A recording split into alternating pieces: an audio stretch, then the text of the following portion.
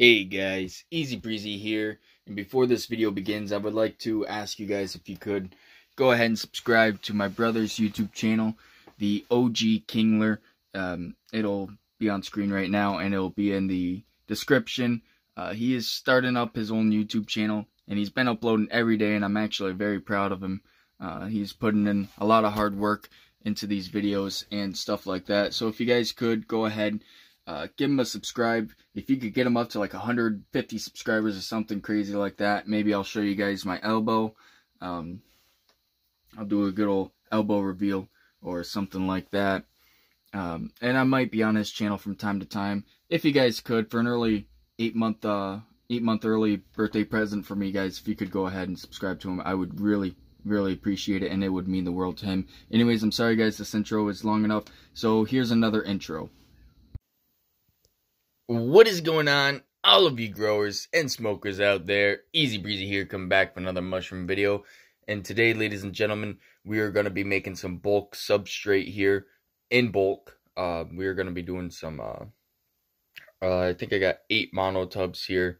And I'm going to be showing you guys the recipe that I use and how I do everything, how I make my, my bulk substrate. Anyways, this video is going to be on both of my channels with different titles. Because they're effectively the same type of grow. So if you haven't subscribed to my other channel, that goes for both channels, go ahead and do that. Easy Breezy Grows and Easy Breezy Mycology. In case one of the channels get taken down, I got a backup. Anyways, oh, I forgot to, we're out of the clear. Today is the 20th, so one of my strikes went away, so good days for that. I got one more strike that will go away next month, and then we will be pretty much back to business as usual. And of course, this is all for educational and research purposes only. And with that, let's get into this video. So the first things that you're going to need for this bulk recipe here is you're going to need a cocoa coir block. Now, this is a 10-pound block, and you can get it at Lowe's. I think I got this at. I think I got it at Lowe's, and it was like 20 bucks, I think. So it's a pretty good deal. Next, you're going to need, if I can just get rid of this real quick, you're going to need some plaster of Paris here. We need this for the gypsum. This is about 4 cups. Sorry for those who don't live in my backward world country of USA. I'm not sure what the metrics would be on that. We got 25 cups here of vermiculite, and I just washed this this bucket here, this 10-gallon bucket. You can also buy this vermiculite in bulk at Lowe's too. And I want to say it was like 25 bucks, I think. I got it last year, and I'm still using it. So, it's definitely a good deal. Definitely a good investment. So, let me throw this. And I got the plaster of Paris right at Walmart, and I think that was 5 bucks. Also at Walmart, you're going to need some polyfill. And this you could find in the crafts aisle. And I think that was 3 bucks. I also got some garbage bags here. I got the 33 gallons. You don't have to get the 33 gallons, but I find they're a little bit easier to stretch over some of the bigger mono tubs. So I got the 15 bags, 33 gallons. I think that was 6 bucks, I think. Also, we're going to need, of course, hey, Breezy, you want to be on camera? There he is. He's getting so big. We're going to need our colonized substrate, of course. I got 14 cans here of some good old-fashioned GTs. And I do have a ton more, and I don't have enough mono tubs for all this, so we're going to have to add a little extra to some of them. So no worries on that one. I want to say I got bulk grain of this too, but I'm not 100% sure. I think that's B+.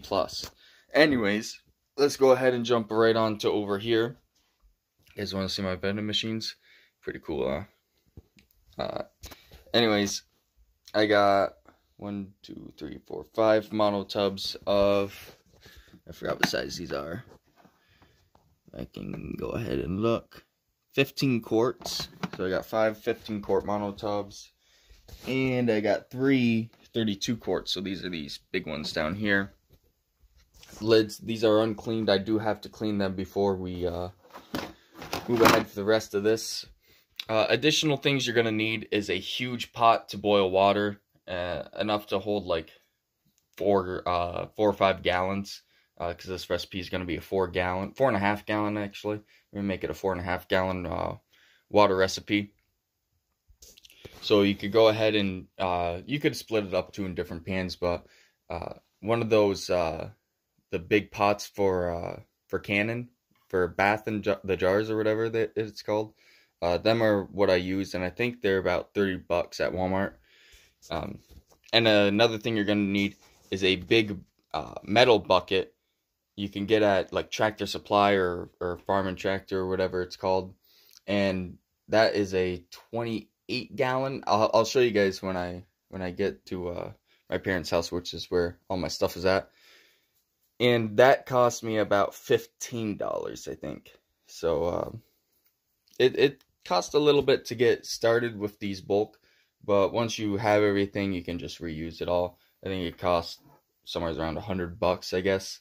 That's my estimation, about $100 to get this really rolling. But yeah, anyways, I'll meet you guys at my parents' house, which is where I do all of my cooking. So I'll see you guys then. Alright, ladies and gentlemen, now we're back at my parents' house. I've gotten the plaster of Paris in 4 gallons of water here. Give it a nice stir, and then we're going to put this on heat.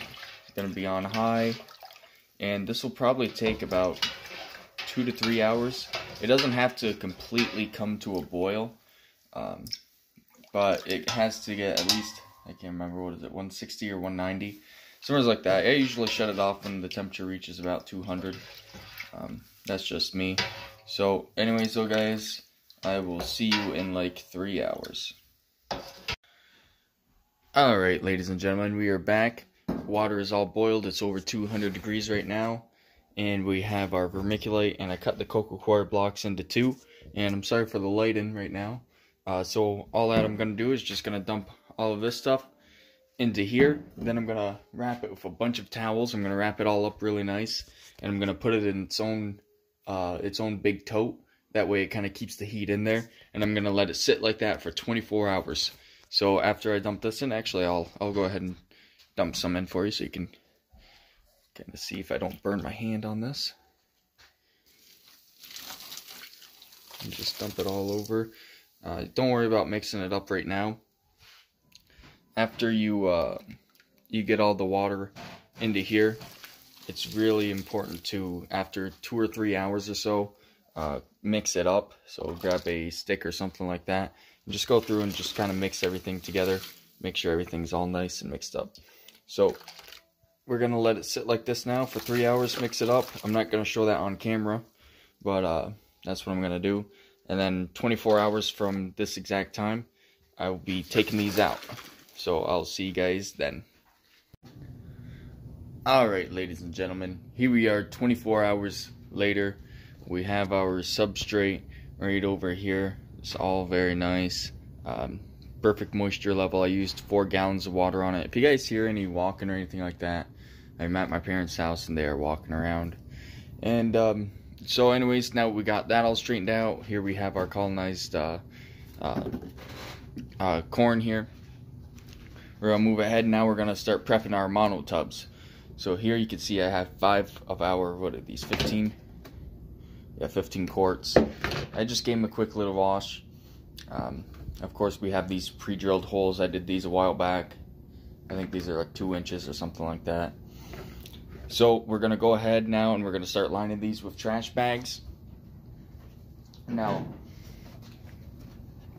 trash bags I'm using is 33 gallons, just any generic type brand. So I'm going to get these stretched on over here and I'll show you guys the result of that. Alright guys, now we got the bags on the monotubs here, and if you guys want a tutorial on how I put these bags on, how I get these perfect seams down here, and everything like that, how to get a full 33 gallon bag into this without really anybody noticing that it's a 33 gallon bag, I'll make a separate video on that. And so I guess the next step would be to fill this up with our substrate. So I'm going to go ahead and fill these up to the level that I like, and I'll be back and show you guys where we're at. Alright, and here we are back with the 5 monotubs filled. Now I was going to use the other bigger ones that you've seen earlier, the 32 quart ones, but I wanted to really get this grow going and off the ground, so I'm sacrificing some of my harvest, which would probably be about 4 or 5 ounces, just so I could speed this up a little bit, because right now my grow room is backfilled, and I need to get more of my substrate out of the colonization tent and into the fruiting tent, because the fruiting tent is now empty. So I sacrificed a little bit. That's okay. We got 5 monotubs here. We could have had 8.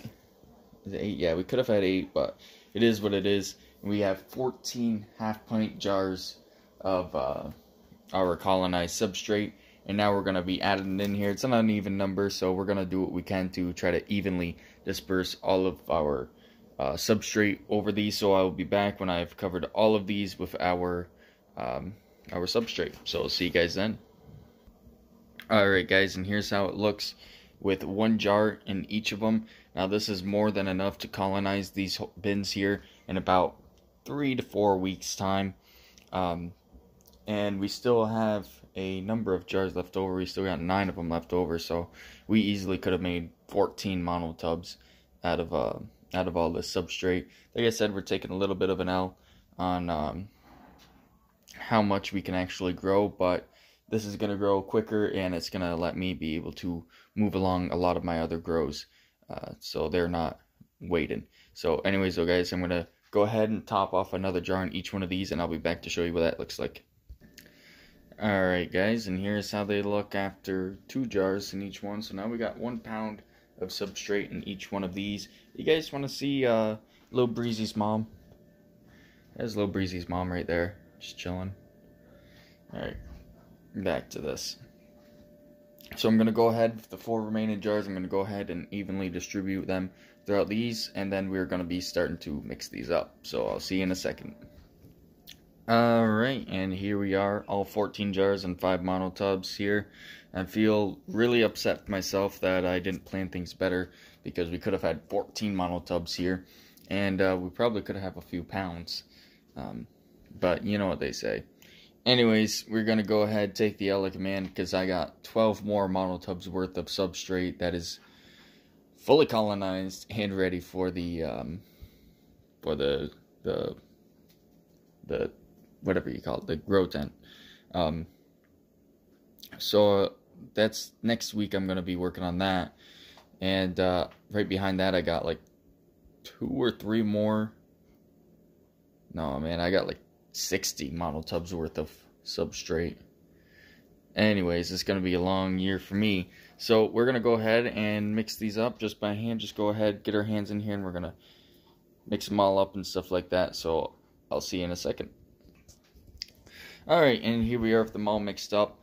Now, it's important to remember, try not to let all of the mycelium get to the bottom. Try to make sure that you have even distribution throughout the whole box. It's really hard to do, but it is important because it will take you a lot longer. And now, another thing that I've never mentioned, what you should do is, before even putting in your substrate, is it's a good idea to poke little holes in the bottom of the pan, and that will help with drainage later on, depending on how long your tubs are going to be sitting in there, because they can develop mold while sitting so long, because it will get very, very wet on the bottom of these. And that's just one thing to look forward to. But with the amount of substrate I put in these, I don't think that's going to be a problem with this grow, but it's just something to look out for. And the only thing left to do now is to plug up our holes. We still have our holes here from our monotub. Now, I'm not going to show you guys that on camera because that'd be too tedious, and I know you guys hate it when I do that stuff. So I'm just making a note of that. Cat, can you please get out of that box? Anyways, and I buy my monotubs with these white lids, and I do this for a reason. So after these are fully colonized, you're gonna cut just below where your holes are, just below where these are, and that'll leave a little gap right here. So, or right here, I should point, so light can get in and they can start the fruiting process. Now I have the white tops, that way the light isn't directly on top of them, which would dry it out. It's coming in through the sides, and that's why I get these ones with the white tops, because my My grow light is very powerful. It's the Mars Hydro SP150. I do got a discount code in the description if you guys want to pick up one for yourselves. You don't have to, it's just the light I use, and it's a very powerful light, which is why I have to use the colored caps on top of them, because it will dry out. They will dry out very quickly too. So that's going to mark the end of this episode here. I'm going to go ahead and throw these caps on, throw our polyfill in the holes here. You don't have to put polyfill in the holes right now if you don't want to. I just find it helps later on. But yeah, that's pretty much it though, guys. I'm going to go ahead and label them caps too. Today is the 21st, I believe. And hopefully within 2 to 3 weeks here, these will be fully colonized and moved into our fruiting chamber, or our fruiting tent. So I hope you guys like this video. If you do, make sure you hit the like button. And until next time, keep on growing, keep on smoking, and I'll catch you guys in the next episode. See you later. Well, guys, and here we are a few days later. I know I cut the last part kind of short, but I do want to show you guys. This is 3 days after. So this is 3 days into bulk colonization. And go ahead and check that out. We got some good growth going on here, guys.